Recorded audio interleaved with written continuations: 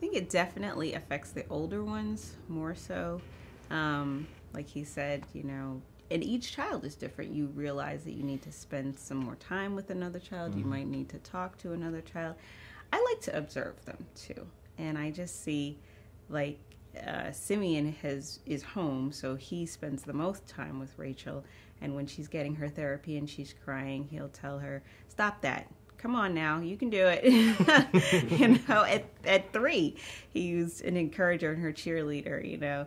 And then I've got, you know, my second son Joshua, and he's writing her a little note on Valentine's Day, you know, "I love you. This is from your big brother to my sweet little sister," you know, and just recognizing that he's like, "Oh yeah, let's not forget about her," you know.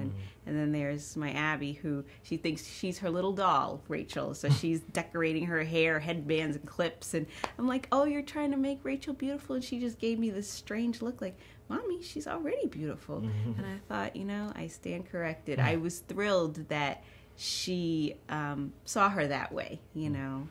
So I think the power of observation is sometimes you don't have to push it with kids, you know. They'll let you know what they're feeling and thinking, and if you're paying attention, you'll pick up. So.